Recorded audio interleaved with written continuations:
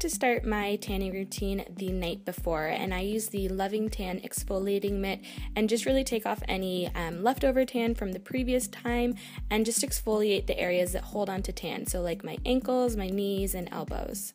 After that, I like to go over and just shave all the areas that need to be shaved so that we have a smooth surface to apply the tan with.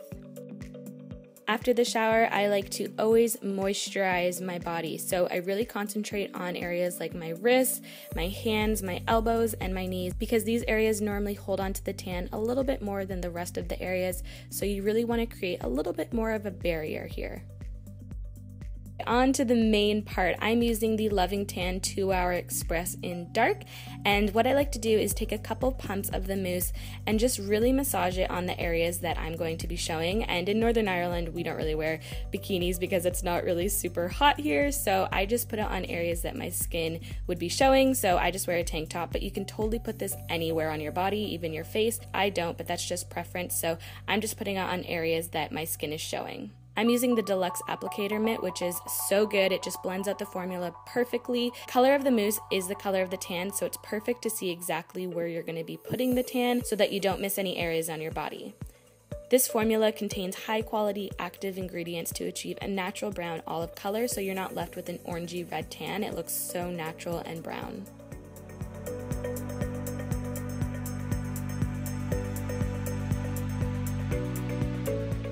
What I like to do when it comes to my hand area so that I don't get any bad tan lines is using a synthetic fluffy brush. Just use an old makeup one if you have one, and just take half a pump of the mousse and blend it all over my hand, and it gives such a flawless finish.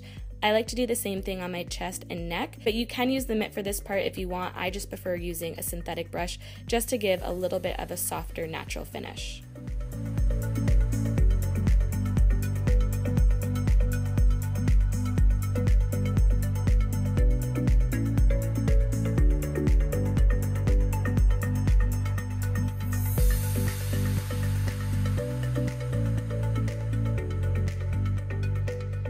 There is a light floral scent, but I honestly don't even notice it, so it's not offensive in any way. So once your tan has developed, it can last up to 10 days by using a moisturizer to help maintain the tan and to ensure that it fades evenly.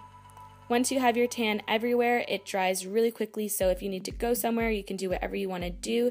Leave it on for at least 2 hours for a natural looking tan, but you can sleep in this formula as well for a darker, deeper tan.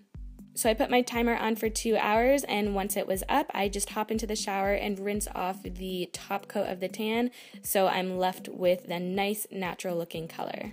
Now onto my favorite part. Loving Tan came out with this bronze shimmer lotion. It came in 3 colors, medium, dark, and ultra dark. I'm going to be using dark today, and using the same Deluxe Applicator Mitt, I'm just going to be putting it on all of the areas that I've already tanned, and this just amplifies your tan with a little bit of a shimmer and gives a blurred, airbrushed look to your skin. It honestly is so good. It dries really quickly, so even if you don't have time to tan first, you can just pop this shimmer lotion on by itself if you're going to a party or an event and you don't have time to tan before. This will give you a bronzy, airbrushed finish to your skin.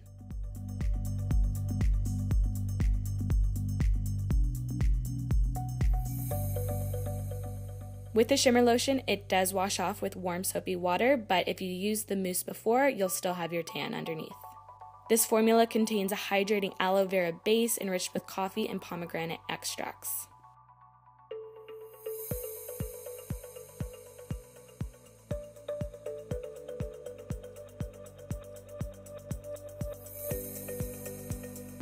So I hope you guys enjoyed my tanning routine. Don't forget to like and subscribe if you haven't already, and I'll see you guys in my next video. Bye!